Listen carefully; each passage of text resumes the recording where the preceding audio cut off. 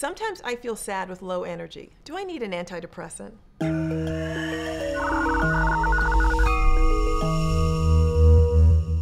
The important point in terms of making a determination whether you have a major depression, which then indicates that you need a medication or an antidepressant, really is time and duration. So all of us feel down at some time.